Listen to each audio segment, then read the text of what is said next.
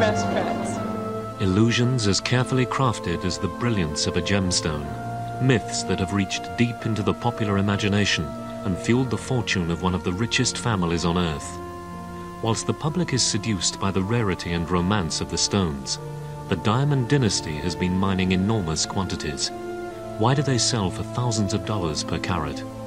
Will they lose their luster as vast new deposits are uncovered around the world? An astonishing insight into the hidden facets of the Diamond Empire. Sunday at 9:05 on BBC Two. In 15 minutes, BBC Two focuses on the circumstances of a man's death shot by police and his mother's fight to gain access to information about his killing.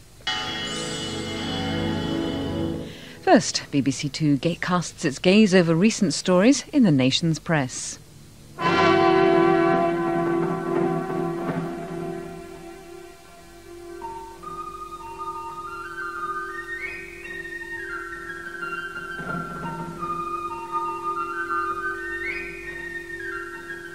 This week, What the Papers Say is presented by John Sweeney of The Observer.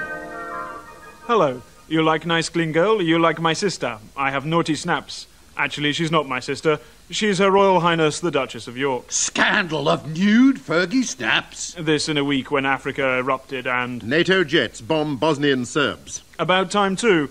But Africa's misery and NATO's hot war against General Ratko Mladic and his mass murderers took second place to the home front. Sun worshipper Fergie in one of the mystery photos. Sun worshipper is what's known in the trade as irony, for the Duchess is unlikely to be worshipping the Sun newspaper after it has bared all. Censored. Well, nearly all. The mucky snaps led to a Sun sellout at my newsagents, which must cheer proprietor Rupert Frisbee Murdoch. By the way, nowadays he's supposed to be a born-again Christian. He has a funny way of showing it. The Sun's fading competitor, the Daily Mirror, limped in on Rupert's right royal soft porn show. Banned, thanks to your Daily Mirror. Nude Fergie photos, Fiore. Horror videos. Horror videos? Fergie's not that bad, surely. Horror videos like Child's Play 3 are to be banned, thanks to the Daily Mirror. Yes, but what about Fergie? Tough new laws will be brought in later this year to stop monsters like Chucky, the Child's Play killer doll, And Budgie, the helicopter? warping young minds. The warping of minds young and old stems from the muddy makeup of the Mirror's front page. The paper of... Honesty, quality, excellence. as it modestly observes on its front page, directed those interested in the Fergie snaps to page 5. Storm of a Fergie nude snap. Yes, we've got that. By James Whittaker. Ah, yes, the man who doesn't make it up about the A royals. friend of the Duchess of York accused the Sun newspaper last night of blatant hypocrisy As opposed, that is, to common or garden hypocrisy. after it published a nude photograph of Fergie on its front page. At the same time, it tried to tell its readers how sorry they were for her. Below the sensational picture, which had the word Censored. stamped across her breasts, the Sun said it was returning the pictures to the Duchess. Powerful word, that. Censored. Censors are paid to have dirty minds, as someone said, but raising our sights above Fleet Street's navel for a moment, there are stories which never see the light of day because someone out there does not want them known. Nudie pics of the less complicated royal protoplasms are almost 10 a penny in Fleet Street. Have you heard the one about the 11 gay Tory MPs? Censored. What about the 2 cabinet ministers who are supposed to be an item? Censored. Back to the mucky pics, then. Nudes are in danger of replacing boring old news, and not just in the tabloids. An hourglass shape is more sensual than today's ideal. Thus the Times, which pinched one of the Sun's page 3 girls and plonked her on a... Chaise longue. That's French for a dodgy sofa. Supplied by Oola Boola. Crazy name, crazy shop. Antiques. To lend tone to the front of its tits and bums, review section, the mistake is easily made. Above the nudie pic, prize billing was given to... Edwina Curry, on bestsellers with sex appeal. It's enough to make one celibate. The nudie pic sat above a pretty sensible piece by Mary Ann Seagard, rubbishing... The tyranny of thinness. Obeyed by today's models. In the nude, most of these women would look like a bag of knitting needles. They are virtually flat-chested. They have the narrow hips of an adolescent boy, and where they should be convex, they are concave. Though Seagard did include one vintage cliché. There was a brief moment in the late 1980s when breasts and bottoms came back into fashion. Leave it out, Gov. The ostensibly politically correct Guardian is not above the odd bit of raunchiness. Its front-page trundler borrowed not a page 3 girl, but a page-3 caption writer to tell us about Chesty Love, an exotic dancer who once filled page 3 of The Sun with her claims to possess The biggest boobs in the world. The Guardian's Mr. Sleaze Martin Walker in Washington. had news of an unusual American court case. The swollen breasts, which the court was told weigh £10 each, made her appear freakish and become a burden. Walker went on, Censored! "That's enough of that smut. My own paper, The Observer, is not averse to the depiction of the female nude. Last week's censorship supplement ran a number of tasteful and indeed artistic images." Censored. Censored. Censored. In no sense, peekaboo pictures thrown in to enliven the usual old rope. But while the bottom shelf papers ape the top shelf, it does not mean that they have deserted the moral high ground. Video nasties to be curbed for children. The Daily Telegraph, in common with most of Fleet Street, splashed on the latest government climb down. Powers backed by prison sentences to prevent children viewing violent videos were announced last night by Mr. Michael Howard, the Home Secretary. It was a decision made in a moral panic, thanks to the Daily Mirror. At last, experts admit movie nasties do kill. Vidiots. The Sun. An X-rated video may have sown the seeds of murder in the mind of one of James Bulger's killers. Grisly Chiller, Child's Play 3, was rented by John Venable's dad, Neil, days before James was snatched and battered to death. The other tabloids joined in on the act too. Anything the tabloids can agree on so vehemently must be suspect. Quite the finest piece of journalism on the Bulger killing was written by Gita Sereny in The Independent on Sunday. Neil Venables told me that although he saw the film, it was a neighbour who rented it, and it had never been in his house. The police confirmed this point to Sereny. One detective told her they searched the Venables' home for pornographic and perverse films and found Nothing. He said. And believe me, we were looking for it.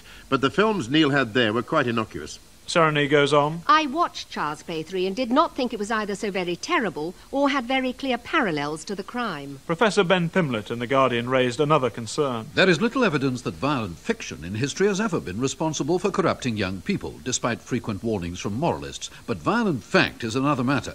Pimlett is worried that The commercialization of fear is linked to a much wider exploitation, not of anxiety, but of prurience. exploitation by, for example, ITV's tabloidized Carlton News and by the almost equally dreadful London Tonight. Not only do such programs, with their litany of deaths, rapes and beatings, degrade the audience, they degrade journalists. what Pimlett writes next also applies in spades to print. The most disagreeable and desensitizing aspect is their style. A sort of lip-smacking, lugubrious wallowing in misery which the reporter or presenter lays claim to but does not feel. In the moral panic, it seems to have been forgotten that child killers predate video nasties. But our government has danced sharpish to the tabloid's tune. Who knows? Censored! May be the right thing for video nasties, but the righteousness of the tabloids makes one uneasy. Uneasy, too, must be the plutocrats who form the Britain's richest 500. Seriously richer. Recession or no, it was not difficult to expand our survey of Britain's richest people to 500, introducing the country's most authoritative wealth guide, Ivan Fallon. Who he, Ed? Deputy editor finds old money giving way to children of the Thatcher years. Literally, in the case of the joint 303rd richest. Mark Thatcher, son of Lady Thatcher. Relation. As a Mr. Fix-It in the Middle and Far East, he is reckoned to have made lucrative commissions on deals he helped secure. His fortune is difficult to pin down, as it's shrouded in Swiss secrecy, but £40 million is reckoned to be accurate. Thatcher intends to live in America, saying that as his mother is no longer in charge, Britain is Going to the dogs. Bow wow.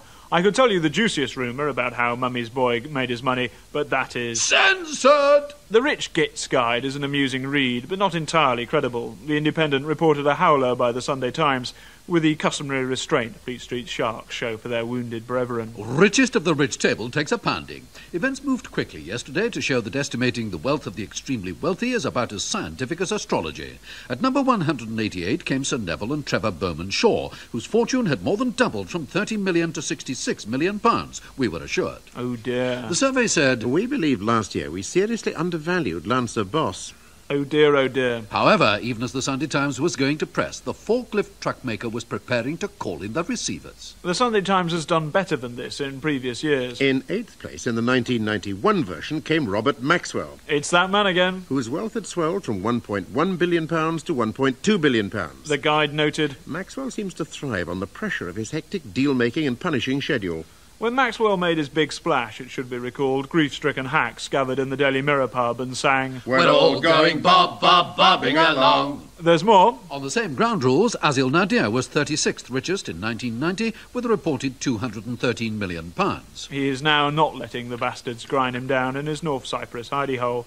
Ivan Fallon coughed up to a third howler. 5 years ago, we also included another eccentric billionaire, the Nissan proprietor Octav Botnar. Crazy name, crazy guy. Now a fugitive in Switzerland. At the time, his lawyers fought a savage and, in the end, successful battle to persuade us to drop him from future lists, on the grounds he had no money at all. The list was thus Censored! by a rich fugitive who didn't want his name in lights. It is hard work exposing the rich to the glare of openness, but the Sunday Times on this form does not appear to have bothered over much.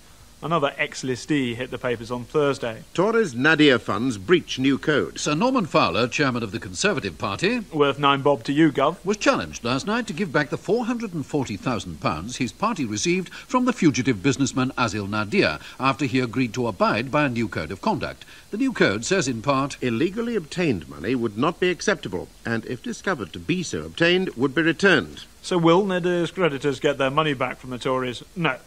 The good news is that The financial integrity of British public life is such that no other action on party funding was necessary. this, the findings of a House of Commons report. So that's all right then.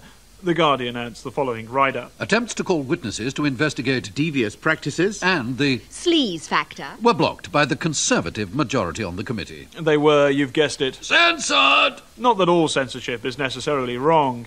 Fleet Street has entered into a conspiracy of silence over Scallywag. The magazine they tried to ban. And the magazine's so dodgy it makes the Sun seem reliable. Some of what is in Scallywag must be Censored! for the very good reason that it is not true. What is readily checkable turns up to be false, which upsets one's faith in its more fantastic stories. Tory family values? Are they at it? This article is not intended as an exercise in Outing? which we do not necessarily endorse. Nor is this about gay rights. It is about hypocrisy in the present government. We've done the hypocritical hypocrisy joke. Go on, go on. Several gay organisations and members of Parliament have alleged that these Tory MPs are homosexual but won't admit it. Scallywag would have had a gay dozen were it not for a large black box. Who he, Ed? The magazine alludes to one of the great Censored! rumours of our time, that two cabinet ministers, whom we shall call Mr. X. and, Mr. Y. have had a gay affair. The story contains one easily checkable fact. On Monday, January the 10th, the Today newspaper were due to print a story the following morning about a high-level police investigation into the origins of the letter. A fake referring to the affair circulating in the constituencies of the two MPs. At the last moment, before the presses were about to roll, the newspaper received a statement on behalf of Mr. X. threatening a libel suit should the story be published. The article was immediately withdrawn. What the papers say phoned Today editor Richard Stott to check Scallywag's story.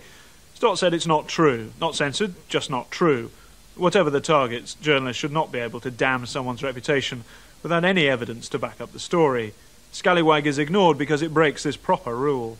One turns with relief to the patrician ramblings of Peregrine Worsthorne. The other day, the Daily Mail's gossip column carried an account of some inexcusably disobliging remarks made by my wife, Lucinda Lambton, about John Patton, the Secretary of State for Education. But Perry will surely not repeat the offending remark. She was quoted as saying, Oh dear. In my greasy past, he is the biggest grease pot of all. Oh dear, oh dear. in fact, what she said was, He is a slimy skeleton in my cupboard. I lived with him 20 years ago. So is Slimy skeleton in my cupboard. tough talk for all-time Mr. Nice Guy. It seems not. that the paper should not have bothered to get Lucy's phraseology right, however, is beside the point. The point is that she should not have been quoted at all. Perry was complaining that the Daily Mail hack breached his missus' confidence. 2 weeks later, he returned to his theme of broken confidence. That was the question I sought to raise in my column, and when a journalist from the Times rang me on the following Monday, I had hoped he was going to discuss it. Not at all. He wanted to remind me that some years ago I had betrayed the confidence of the Prince of Wales by printing something he had said at a private lunch. Therefore, was I not guilty of applying double standards? Fair point. A fair point indeed. Last word to Private Eye, which monarchy on its uppers asks, Who will be President of Great Britain? tip for the top is, Sir Peregrine Worsthorne. 85. Though completely mad, Sir Peregrine is highly respected by the Sunday Telegraph and has a titled wife. His habit of deliberately... Censored. no, let the public know. His habit of deliberately breaking wind in public may, however, count against him. Good night.